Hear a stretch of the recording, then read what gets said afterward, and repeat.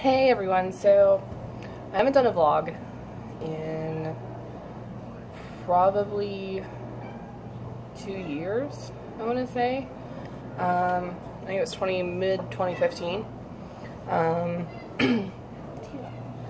sorry, my cat's being crazy. So we just started 2017. Today is the 3rd. So 3 days that I have been back on track and really paying attention and watching what I'm eating. And a couple things I want to talk about. I just wanted to let you guys know that, like, I'm still around and I want to get back to doing vlogs. And I liked doing vlogs. I'm actually re-watching Truly Jess, Truly Daily, that she did. That's why I started getting into vlogs. Because she was a huge inspiration to me, and one of the main reasons, I mean, she helped me lose like the first, like around 60 pounds, the first time I watched her videos. So, I'm going to start back on my videos. So, I'm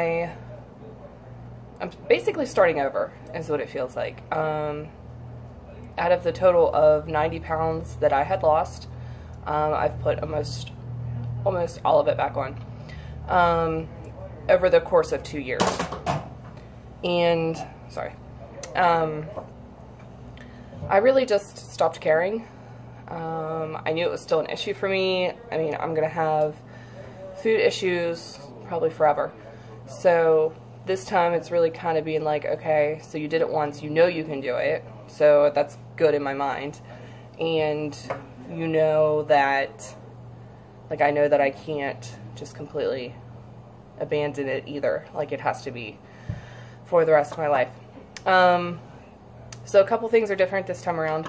I know a lot of people, you know, laugh at starting on January 1st.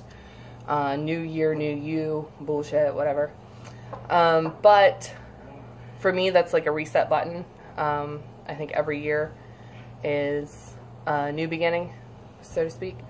So 2017, you know, January 1st, I started getting back on track. A lot of you might watch me because I'm a Weight Watcher. I actually have quit Weight Watchers, and I'll get in more into that in another video.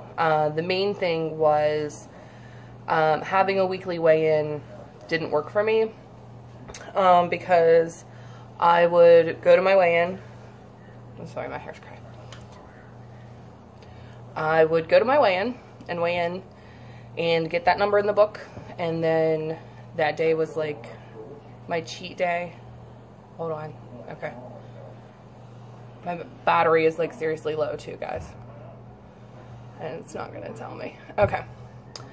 So that would be my cheat day, and then the next day would be my cheat day, and that would be on a Friday, and then a Saturday and Sunday. Then it's like, why even start? Is it skipping? I don't know what it's doing. And there's going to be less editing. Okay, so I didn't know there was a maximum recording time on Samsungs. Might look into that. Basically, okay, weigh-in, cheat day, next day cheat day, day after that cheat day, Sunday, think about getting back on track, Monday, start to get back on track, Tuesday, panic, Wednesday, starve, Thursday morning, weigh-in. That was my week, every week. So really I decided, that was number one reason. Number two reason was the money, which nobody talks about how much Weight Watchers actually cost. I was paying around 50 bucks a month. Now, I know some people that might not seem like a lot, but if you're not following the program to a T, then you're wasting your money, like completely wasting your money. So, that was the two main reasons that I quit. So this time around, I'm doing it for me. I'm holding myself accountable. I'm going to do more frequent weigh-ins. I'm going to write it down once a week. And I know people say, don't get on a scale every day. Well, I've been doing it for 5 years, so I pretty much know how my body fluctuates. I know what weight is water weight. I know what weight is, you know, woman weight. And I know what weight is like salt that I had the night before. like, I get it. I know that stuff. But seeing a number every day is going to be better for me. I'm not saying it's for everybody. I'm saying it's better for me. Yeah, so right now I am tracking calories. I'm using my FitnessPal. I can send you guys like my name or whatever if you want to follow me. I think you can do that on FitnessPal. And I'm starting to learn if it fits your macros, which I don't know a whole lot about. So I'm researching that right now. I have like what FitnessPal told me my macros should be, and I have that wrote down. And of course I count everything from my FitnessPal, so it shows me where I'm at with my macros. But I want to understand it a little bit better. And it's blinking at me again. So I'm going to wrap up this video. This is just a short little hang 'em back intro. This is what I'm doing. If you follow me on Instagram, you already have seen that I'm back. You know, I've been posting food recently. I have before pictures, but I'm just not ready to put those up yet. I worked out today. Today, day 3, was the first time, like, day 1 and 2 was just food, focusing on food. Day 3, I actually got on the treadmill and did a 2-mile walk, really easing myself in. Eventually I'm going to do back to couch to 5K, and that kind of thing. I'm also not a Jazzercise member right now. I also abandoned that. It's still blinking. And hold on, what if I just pause it? Okay. Again, still running out of battery, so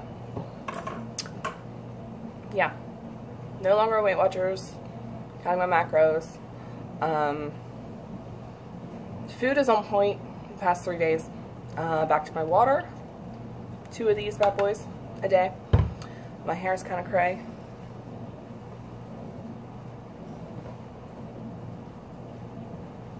Sorry, okay. Because I did my 2-mile walk, like I said. And that's about it. So, starting 2017, we have big goals this year. We'll see how it goes. So, thanks for watching. Subscribe if you want to keep following my videos. And I'm going to try to do more than I have, because I kind of just stopped altogether. So I'm going to get back to it. And yeah, that's about it. So I'll see you guys next time.